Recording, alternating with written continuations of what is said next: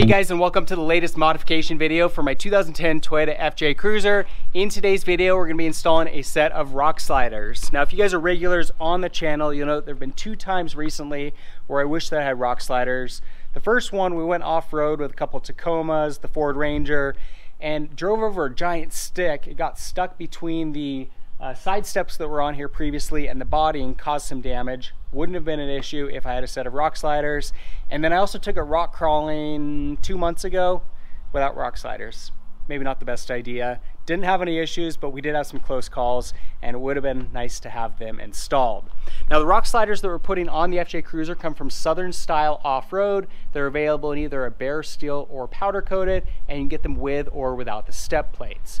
I went with the powder coating as well as the step plates. I don't have it installed on the passenger side just yet. I'm going to go over the tutorial in just a moment, but I wanted to give you the side-by-side look between the passenger side and the driver's side where I've already installed them.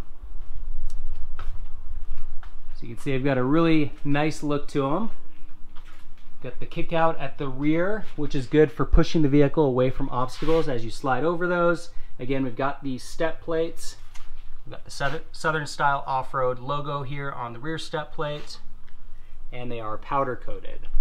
Now, a couple things I'm really impressed with on these already. First one is that the step plates are fully welded on.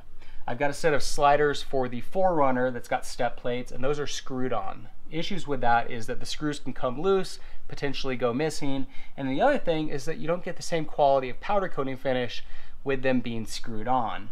I took the 4Runner to the coast about a week ago. We were there for a few days. Just in that short amount of time, at the edges where the step plates screw into the sliders, there's just a little bit of rust showing. They're brand new, freshly powder coated. The other thing that I'm really impressed with on these is the quality of the powder coating job. You can see it's got a really nice finish to it. With the sliders that I got for the 4Runner, that manufacturer didn't offer any option of powder coating, so I powder coated them locally. I figured that was actually a good thing because that way they wouldn't get damaged in shipment. I could do a fresh powder coating here, but seeing these in comparison, they just look so much better in terms of the quality of the powder coating. It's got a really thick powder coat to it, no chips on them at all. Part of that is because they were very well packaged for shipment. Probably took me longer to get them out of the packaging actually than to install them on the vehicle. And that's a really nice thing about these sliders as well. You've got 8 bolts and that's it. A 13mm socket wrench and a floor jack, and you can get this installed on your own. If you got a second set of hands, it'll probably take you half that time to get it in position and get them screwed in. So over on the passenger side, I'll give you a quick look at the uninstalled slider as well, just for comparison.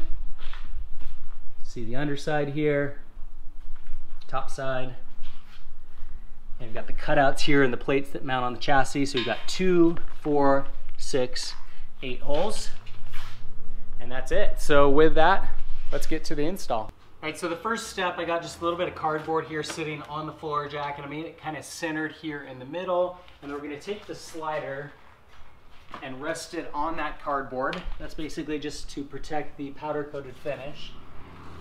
And we want to get it to where it's nicely balanced on that floor jack. And then you'll see where the holes line up with these plates.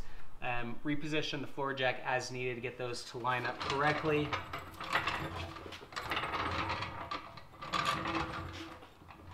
And once we're lined up, we'll go ahead and raise it up into position.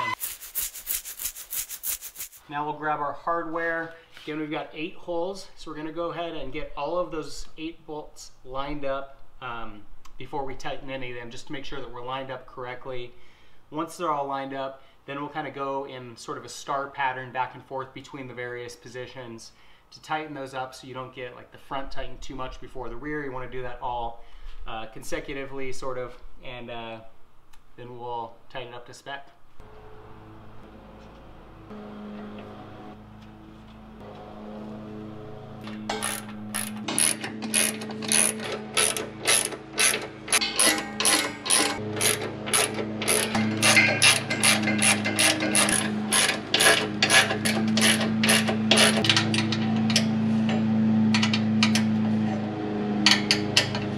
Well, as you can see, it's a pretty boring installation, screwing in 8 bolts, but it's easy, so that's nice. If you guys do have any comments or questions on the sliders or the installation, feel free to leave those in the comment section below and I will try to get to them. If you guys want me to take this rock crawling again, be sure to give the video a thumbs up. And if you want Lauren along for the ride, let us know in the comment section below. For more Toyota videos, be sure to subscribe. In the meantime, thanks for watching.